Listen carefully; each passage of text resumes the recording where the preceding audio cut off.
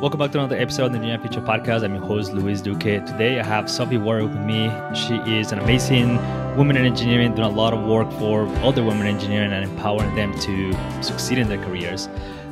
How are you doing today? And just give us a quick background on what you do with your company, what you do as an engineer, and all the things you've been doing. Yeah, well, thanks so much for having me. Yeah, I can give you a bit of a backstory on how I kind of got into what I'm doing now. I started my career as a structural engineer and worked as a consultant in high-rise buildings, mostly in concrete and residential, for about 8 years. And in that experience, I often found it difficult to connect with other women as mentors or as peers for looking for support and kind of my own professional development. And so in that, I decided to launch and then ultimately chair the employee resource groups at the companies I was working at, which was a great experience in terms of looking at policies to help retain and recruit more women at the companies that I was working at. But wanting to take that a little bit further, about 4 years ago, I was hearing that a lot of other women I knew in my network were struggling with the same things, and maybe they were even at smaller firms, so there was even less women there. So I then co-founded and then co-chaired for 3 years a nonprofit called Women in Consulting Engineering Vancouver, which is a group based in Vancouver, Canada, where I'm located, that helps build community for women in the engineering industry. And so I think that was really the spark for my passion for gender equity work. And then when I passed on the torch to the first new round of directors, I was recognizing that, there's lots of other industries that are male dominated as well beyond engineering too, and other aspects of STEM too.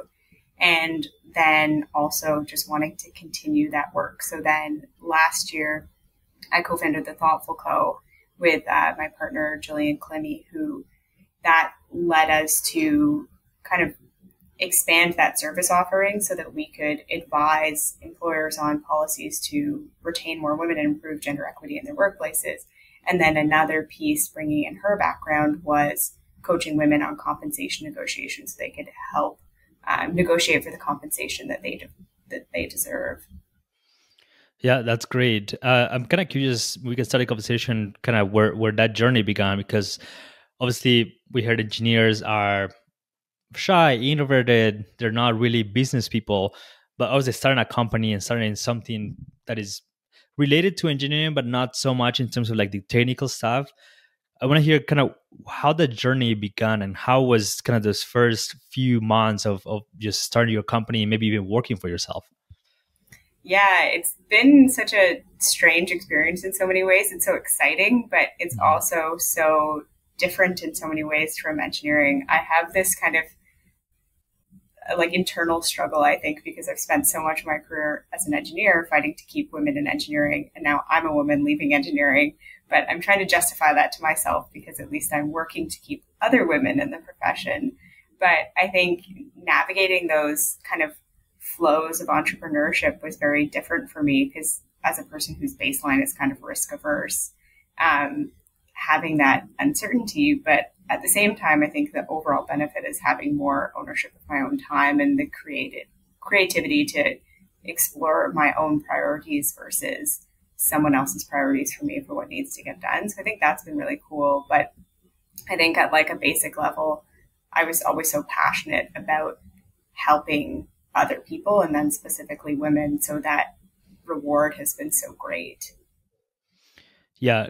What were some of those first like hints of, okay, I'm working as an engineer, I'm seeing other women struggling, advancing their careers, maybe negotiating salaries. What were some of those first hints that you saw when you were as an engineer, maybe from your own personal experience, that led you to take this move and start these two companies?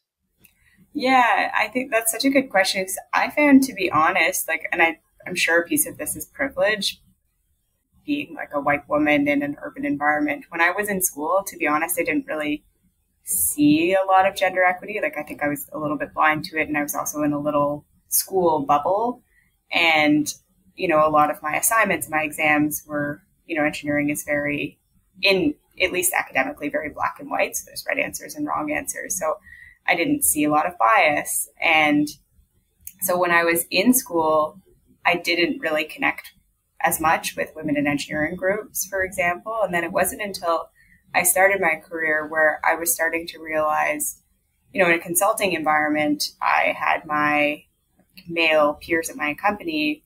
It was so much easier for them to network with other people in industry. And it was a little bit more socially awkward for me to do that.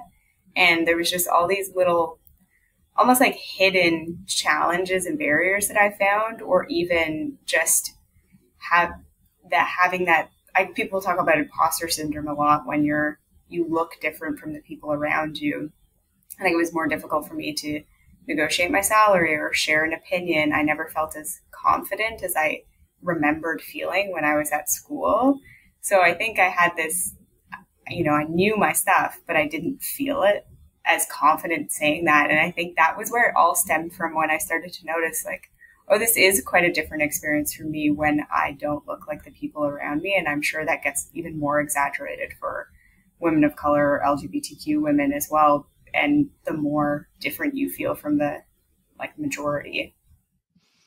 Yeah, it's definitely something that's kind of hard to see when you're in it, and maybe you don't take that step back and actually analyze kind of what are the people in this room, what do they look like, how they're acting, what are their views. And a lot of people get caught in that situation after maybe something has happened.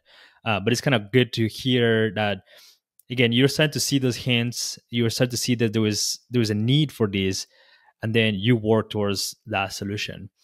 What are some of the things that you see women struggle the most right after they graduate from college, and maybe what are some of the ways they can do, or what can they do to really overcome those challenges and like present themselves as just important members of society? Yeah, I think that's such a good question. And I think there's lots of different ways to build that. But I think the two main ones that jump out at me are finding a sense of community and then Hmm. finding mentorship. And I guess to start with mentorship, it doesn't mean that you can't have mentors who are different genders. I have great male mentors that have had advice that's been so impactful to my career.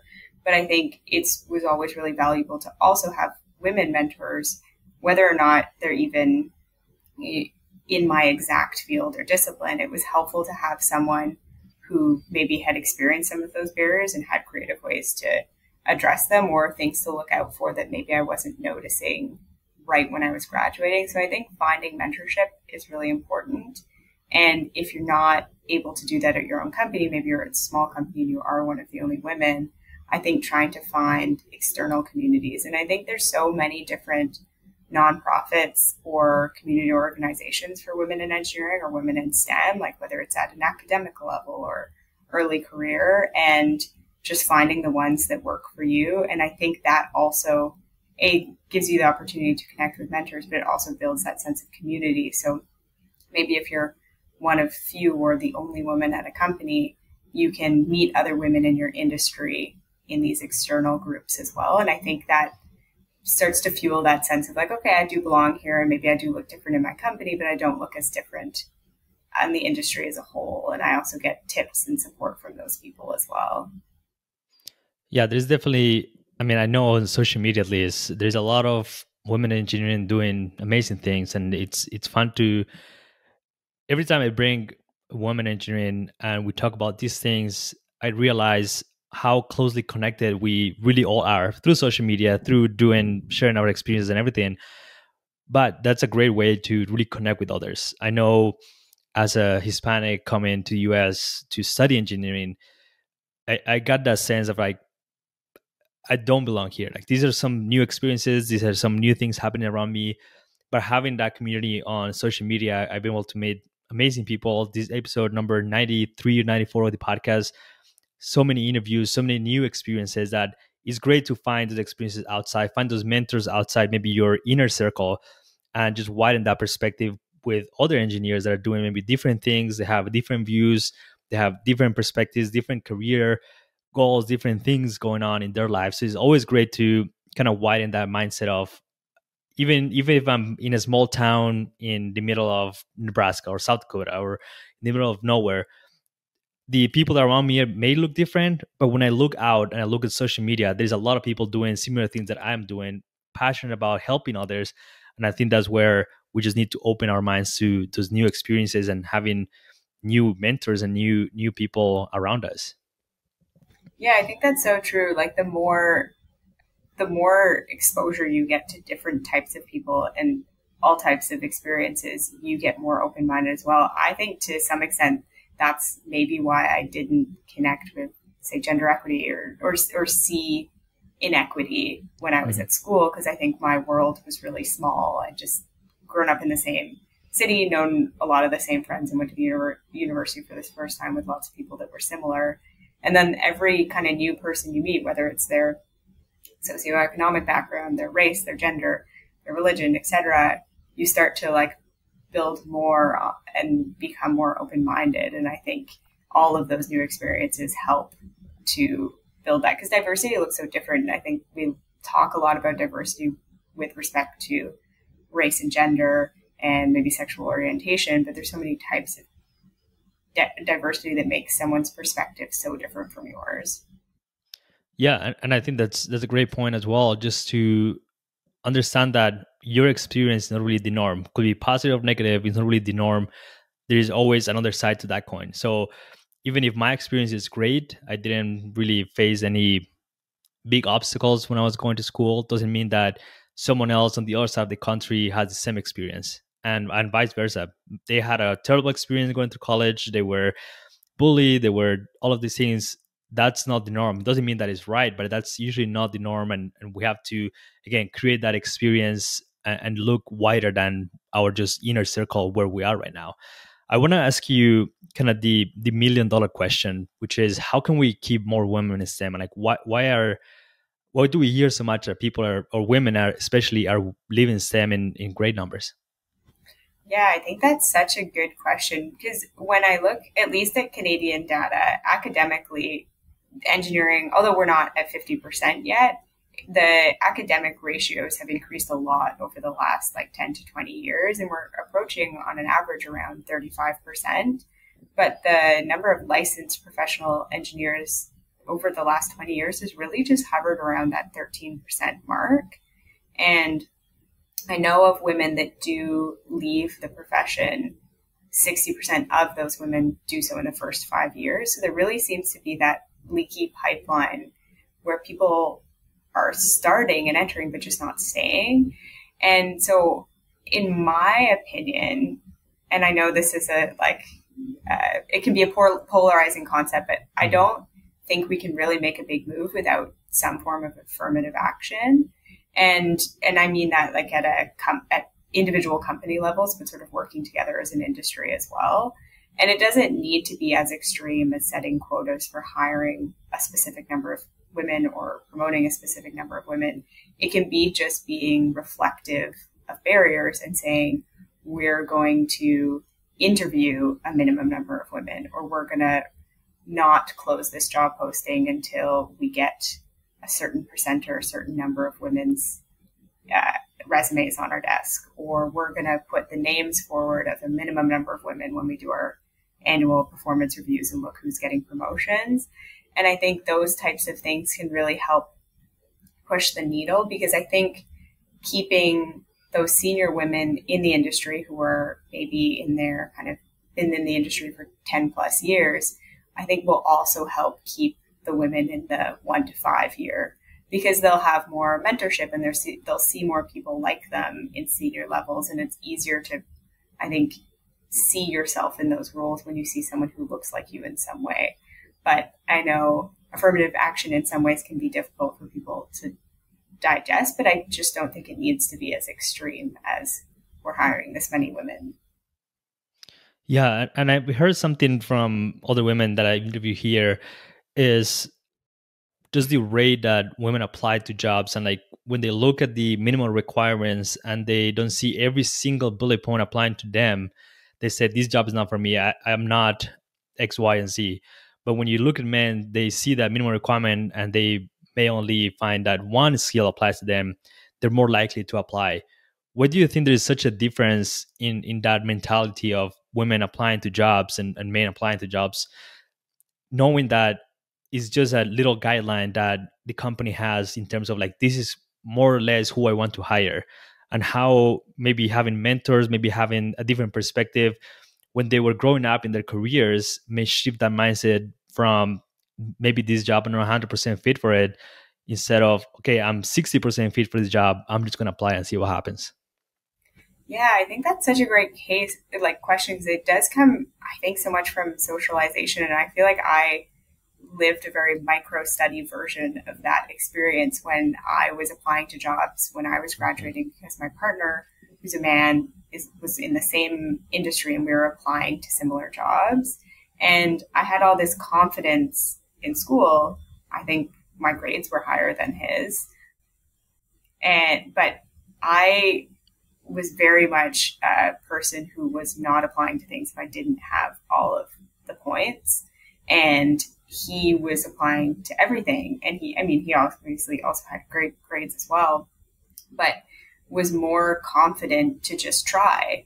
And I think what I noticed as well is having more confidence to do those terribly uncomfortable LinkedIn reach outs to people, or ask someone, do you know someone at this company? Can you get me in front of someone? Whereas I had this experience, and I think a lot of women have it as well, of almost more waiting to be selected. If I do well, someone will find me and give me this job or give me this promotion, versus saying, I need this job and I deserve this job, or I need this promotion, I deserve this promotion. And it took me a few years of working to kind of get over that and notice how different it was. And I think some of it must come from looking different than the people around you and feeling a little bit more of that, thanks for having me, versus I deserve to be here, if you look dissimilar than the people around you. So I don't know what the perfect answer is to fix it, but at the same time, I would just say, just try it and do the uncomfortable and just apply and reach out to all those people on LinkedIn, because that is so much now how we get jobs and build connections. But I think so many people struggle from, I do well and someone will find me and I'll just apply to the one that has all the boxes because I'll get that job, versus, I have 60% of the things, but maybe I make up for them in things they haven't listed. Yeah, and I think the last point is exactly right. I think when I was applying for jobs, again, you see those minimal requirements, and again, they're just minimal requirements. It doesn't mean like if you don't have all of them, you're not going to get accepted into the job. And again, phrasing when you apply to the job and maybe you get an interview saying, okay, these are the things that I'm great at, these are the things maybe I'm not that great at. And I think that in itself is a great skill to have, just knowing what you don't know and seeing how you can fill that gap with the skills that you do know.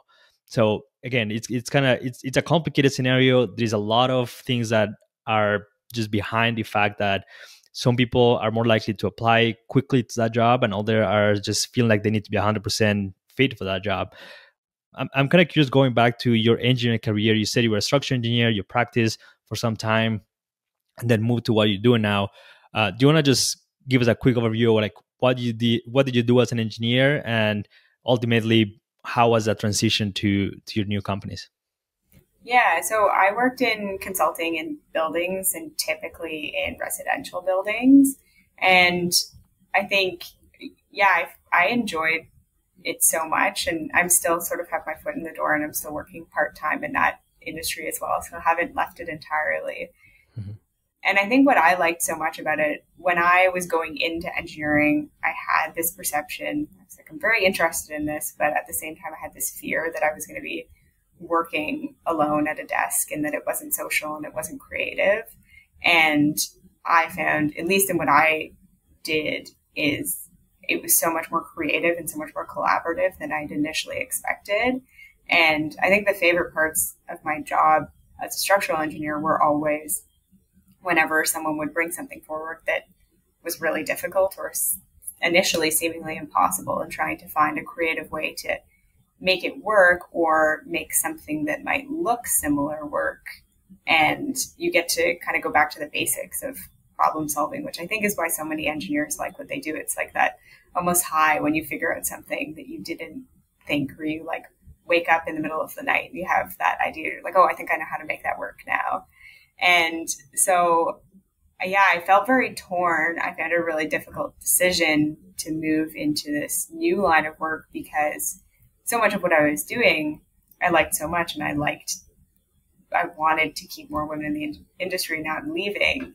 But in so many ways, I just felt kind of pulled more and more to that, working directly with an individual and helping them feel good in their role, and negotiate for that compensation that they were striving for, or helping an employer retain more women in the industry. And so it was definitely a big decision to make. But I also think there's so much overlap in what I've ended up doing, again, because I tend to work with a lot of women in STEM, or in companies working in STEM as well, and being able to support them in ways and very using my kind of analytical mind and problem solving, because I'm very passionate about, when we talk about improving gender equity, setting specific targets and measuring the success of different policies with intentional metrics. So not just generally making things better, but